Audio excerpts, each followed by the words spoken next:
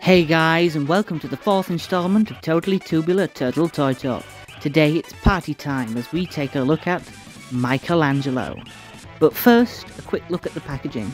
As I've said before multiple times, I really love the design of this packaging. It's just so eye-catching. And there's Michelangelo highlighted on the left. Mikey's the comedian. Too bad his brothers don't think he's that funny. He might not be the best at ninjutsu, or waking up on time, or even hygiene. But you can always count on Mikey's positive attitude. Let's take a quick look at the details. Michelangelo's head is the largest of his brothers, adding to that zany cartoon look the upcoming movie has. His belt details aren't as crisp as I'd like them to be, but that's a minor nitpick compared to that horrible legal garb. Now let's see what's on the weapons rack for Michelangelo. Mikey comes with his main weapons, his iconic nunchaku. He also comes with a kusarigama, 2 shuriken, and this is one of my favourite accessories. It's an nunchaku made from microphones. He also comes with a broken ooze canister and the tiniest pizza slice you've ever seen. And here's the baby version of him. Isn't he just adorable?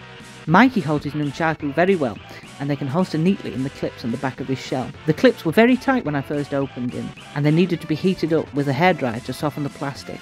Michelangelo shares the same articulation as his brothers, so as I showed the articulation off fully in Leonardo's review, here's a quick rundown.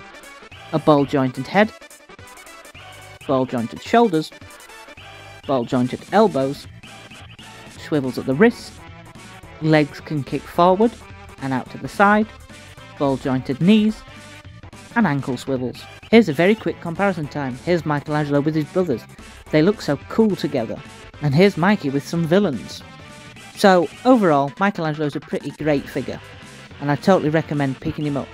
And with that said, that concludes my look at the foursome from Mutant Mayhem. But wait, what's that? Stay tuned for next time as we take a look at some of the villains from the upcoming movie. Thanks for joining me on Totally Tubular Turtle Toy Talk. Till the next time, Cowabunga!